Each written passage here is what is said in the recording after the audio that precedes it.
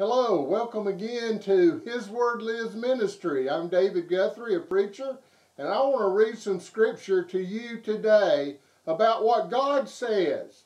How to be when you're in need and how to be when you're receiving plenty. You know, God teaches us that I can do all things in Christ, either way. Let's read Philippians 4, verses 10 through 20. But I rejoiced in the Lord greatly that now at the last your care for me hath flourished again, wherein ye were also careful, but ye lacked opportunity. Not that I speak in respect of want, for I have learned, in whatsoever state I am, therewith to be content. I know both how to be abased, and I know how to abound. Everywhere in all things I am instructed both to be full and to be hungry, both to abound and to suffer need. I can do all things through Christ, which strengthen me. Notwithstanding, ye have well done, that ye did communicate with my affliction. Now ye Philippians, know also that in the beginning of the gospel, when I departed from Macedonia, no church communicated with me as concerning giving and receiving, but ye only. For even in Thessalonica ye sent once and again unto my necessity. Not because I desire a gift, but I desire fruit that may abound to your account. But I have all and abound. I am full, having received of Epaphroditus the things which were sent from you, an odor of sweet smell, a sacrifice acceptable, well-pleasing to God. But my God shall supply all your need according to his riches and glory by Christ Jesus. Now unto God and our Father be glory forever and ever. Amen. Listen, whether you're doing well and have plenty, or whether you're in need, seek out Christ in your life.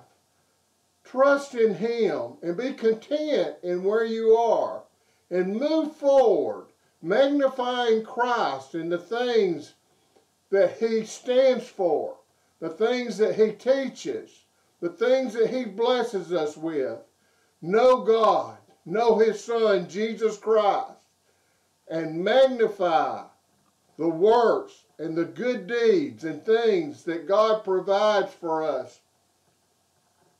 I'd like to pray for Dawn Brooks today as she asks prayer for Josh and Jordan, ranchers out in this winter weather. And I'd like to pray for my Aunt Linda that's in Dallas and experiencing winter storms. I'd like to pray for Linda Nixon that's in pain, and want to pray for healing and pain relief for Linda.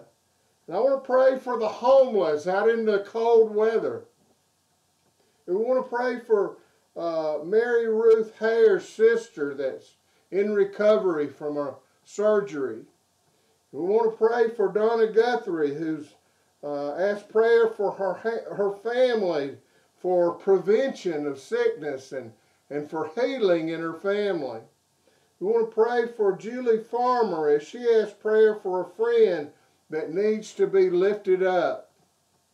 We want to pray for Kim Edencott as she prays for Mark Trotter, who's in pain and needs relief and has tumors and health issues. We want to pray for Mark. You lift up your prayer request. What's on your heart today?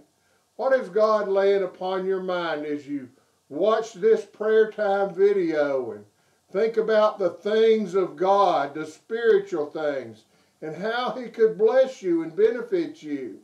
If you're lost and undone, or you have never been forgiven for your sins, pray to Jesus that he would forgive you for your sins.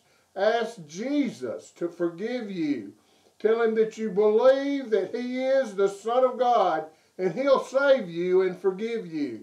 Let's go to the Lord in prayer. Dear God, we come to you in prayer, God. If there be one watching this video, God, I pray, Lord, that they would pray this prayer. Jesus, we believe that you are the Son of God. We confess and believe and open up our heart and ask you to come in it. Jesus, we ask you to forgive us for our sins. If you prayed that prayer, just reach out and believe spiritually and open your mind and your heart up to God. Father, we pray for all these other prayer requests. We lift them up to you. The ones that stand in need from the cold weather. The ones that have health issues. We just ask you to help no matter what it might be.